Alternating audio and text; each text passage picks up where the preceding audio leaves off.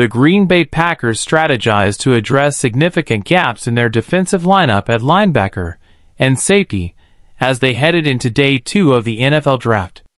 Brian Gutekunst, the team's astute general manager, deftly filled these voids by acquiring two exceptional defensive talents, namely linebacker Amari Cooper and safety Javon Bullard, both renowned for their exceptional speed and agility on the field. Gutekunst, with a clear vision in mind, expressed his intention to bolster the team's defensive speed quotient during the draft proceedings. His strategy yielded promising results, as evidenced by the acquisition of Cooper and Bullard, whose addition significantly amplifies the team's defensive agility. Commenting on the acquisitions, Gutekunst lauded the newfound speed brought in by Cooper and Bullard, underscoring the team's successful pursuit of enhanced swiftness on the defensive front. Amari Cooper's remarkable athleticism was underscored by his impressive performance in the 40-yard dash, clocking in at a swift 4.51 seconds, complemented by a stellar 1.54-second 10-yard split.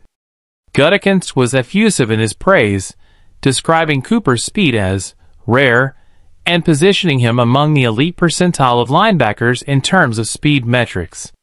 Cooper's arrival fortifies the Packers' linebacker core, forming a formidable tandem alongside Quay Walker, whose own impressive speed credentials add further dynamism to the team's defensive arsenal.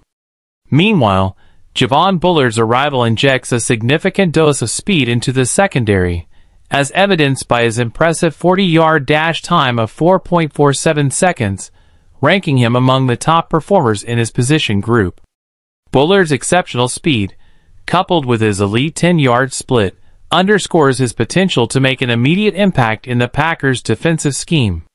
Gutekunst expressed his confidence in Cooper and Bullard's ability to make meaningful contributions to the team's defensive efforts, hinting at their potential inclusion as Week 1 starters in Jeff Hafley's revamped defensive strategy.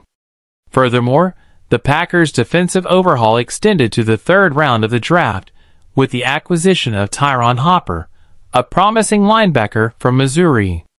Gutekunst highlighted Hopper's impressive speed, both on tape and in stopwatch measurements, further solidifying the team's commitment to fielding a swift and agile defensive unit.